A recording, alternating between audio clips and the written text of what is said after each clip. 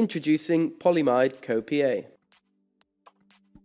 PolYammide CoPA is a brand new nylon-based filament combining excellent mechanical properties with ease of printing, displaying a softening temperature of 180 degrees Celsius and a tensile strength that outperforms polycarbonate.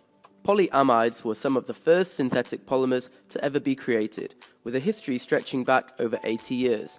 Branded nylon by its creators, this plastic went on to infiltrate many industries, largely thanks to its excellent thermal and mechanical properties. However, in the additive manufacturing world, nylons have not been as popular due to their poor dimensional stability and tendency to warp when printed. This has limited their applications to small-sized or geometrically undemanding parts when using conventional 3D printers. To combat this effect, PolyMaker have developed warp-free technology.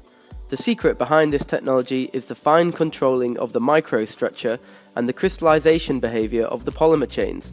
This effect results in all the internal stress that's caused when printing to be fully released before solidification. This allows users to print on a cold bed, with no special platform adhesion, creating a printed part that's dimensionally accurate with zero warpage.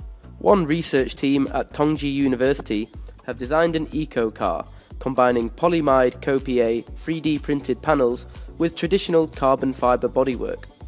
The ability to fine-tune infill patterns has allowed the team to distribute the weight of the car very evenly. This has increased the efficiency output of their vehicle.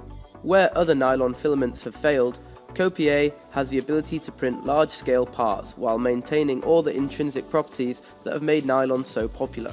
Thanks to warp-free technology, PolyMaker have further bridged the gap between engineering plastics and 3D printers.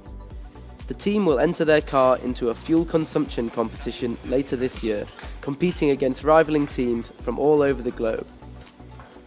In previous years, they have focused on streamlined designs for maximum efficiency.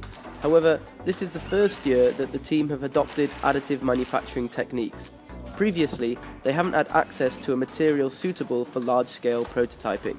Now, PolYammide CoPA can help speed up the process in the search for ever more efficient transport.